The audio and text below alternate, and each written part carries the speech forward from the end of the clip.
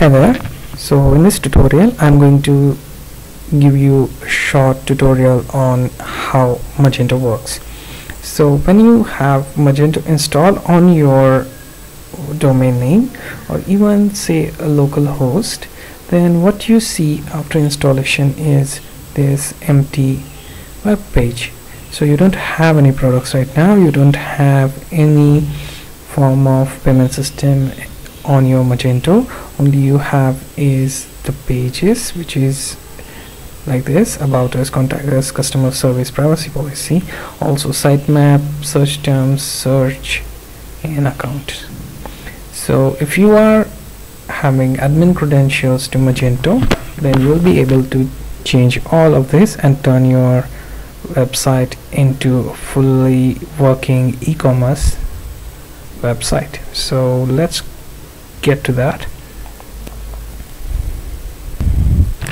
I have my credentials here, which I am going to enter, and it should take me to the home page of my Magento shop.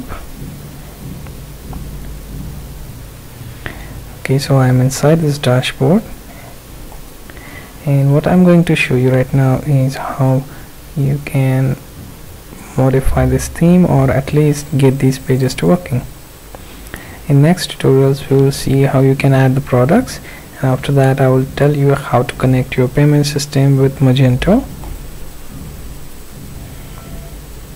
This is a community edition of Magento, so if you want to use a cloud hosted version, then all the installation and support will be given by official Magento corporation. Okay, so this is a community edition on which I am showing you this demo. Okay, so this is the dashboard where I see the sales, orders, and the search terms, also the revenue, and most viewed and visible products are shown here. This is our Magento admin panel. So let's first start with the UI. So what do you see here?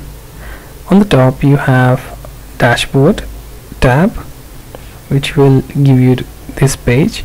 On sales tab, when you take your mouse on it, you will find orders, invoices, shipments, credit, memos, transactions, recurring profiles, billing agreements, TOS or terms and conditions, and tax, where you have all these options for tax. Then you have catalog, where you're going to manage the projects and their attributes. Also mobile, where you have settings related to your mobile enterprise. Then customers, where you can manage to profile your customers, add them, group them, and also see the transaction done by them. Then you have promotion tab, where you can set the rules for price and shopping cart, coupon codes, etc. Then you have newsletter, you can send newsletter from this dashboard. Also you have CMS board, where you can get to add the pages, blocks, widgets, and polls. Then there is reporting, which gives you reporting to all the features that we have on these tabs, like sales, shopping carts, product catalogs, customers, tags, reviews, search terms, and stats. Also we have system tab, where we are going to manage configuration of everything for Magento, like your account, notification, tool, web services, design, import export, currency, transactions, custom variables, permissions. Then your Magento Connect Manager, where you are going to download your extension, free or paid. Then index management, stores, order status, configuration. These are the settings that you can modify from system tab. These are basically the tabs on which we are going to work in next few tutorials. So this was the introductory part, where I wanted to explain how the dashboard works. So when you log into your Magento dashboard, you will get to know what these things are. Okay, So we will start with CMS option, where we're going to edit the pages. We can hide, remove and edit the pages as well, like let's say about us, customer service, home page, privacy policy. You can add new page by clicking here on this add new page button. This should take you to the page where you get to add the title and other attributes of that page, and it will be added in this table once you save the settings for that page.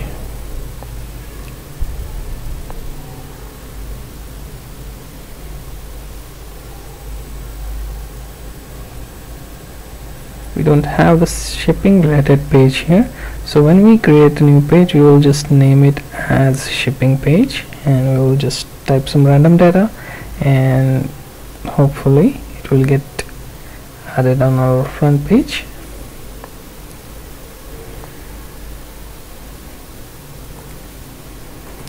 Okay, this is our shipping page. URL key should be shipping, status enable. Now let's save the page. Okay, right now I have only created the page title. Now in content heading, shipping information, just copy it and paste here. Now save page. Now it will take me to the design. Then we will have metadata.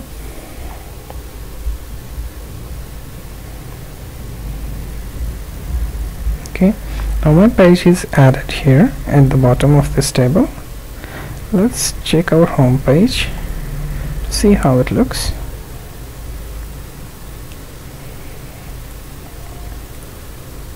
Okay, so we want to add it here in company tab.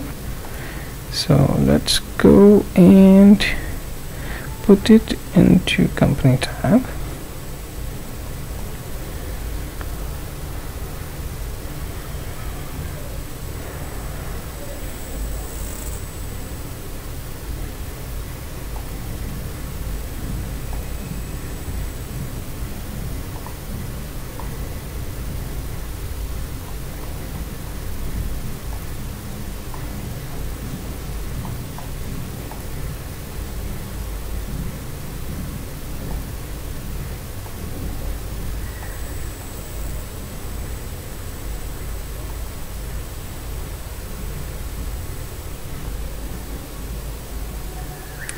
Now if I want to add my shipping links, all I have to do is go to CMS tab, then click on static blocks, and it will take me to the list of blocks that are on my shop, and then I will able to edit this footer links company.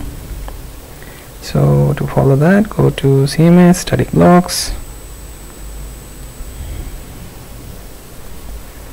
then click on footer links company.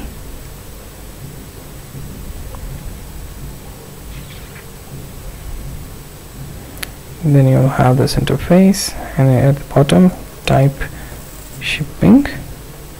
Now to add the shipping page, we need to know the URL, and we can get that URL by going to the pages and then